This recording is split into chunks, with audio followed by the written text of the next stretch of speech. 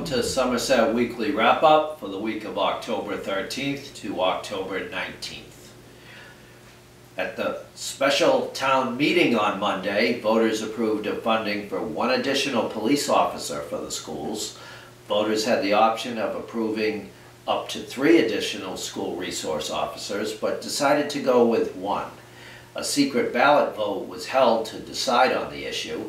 The additional officer will allow there to be a full-time school resource officer at Somerset Middle School and 1 other school resource officer to cover the 3 elementary schools. Somerset Berkeley Regional High School has its own school resource officer. Voters at the special town meeting also approved of $50,000 for a safety assessment of the schools. The Somerset Berkeley Education Foundation has awarded $17,599 worth of grants to schools in Somerset and Berkeley.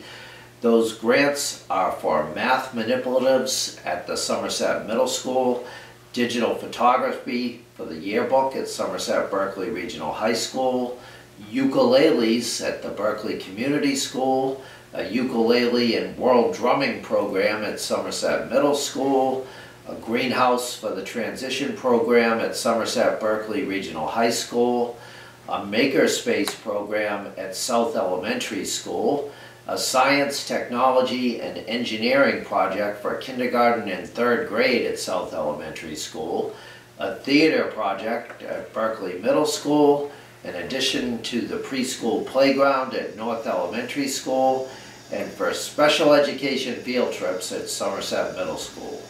The foundation provides grants for extras that are not in the school budget that teachers want to provide for their students.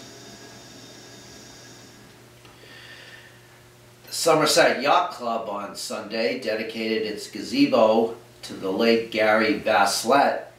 Vaslett spent a lot of time at the club during the summers, so much so that he was looked at as the unofficial property keeper for the yacht club.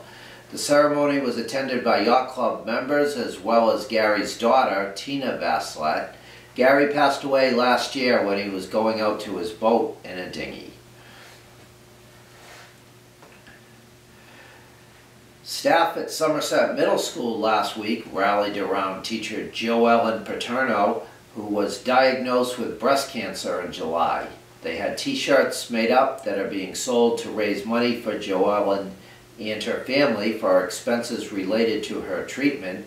Joellen visited the middle school last week where staff were wearing the t-shirts. Staff at the middle school have also been dropping meals off to the home of Paterno, who has been a physical education teacher at the middle school since 2005.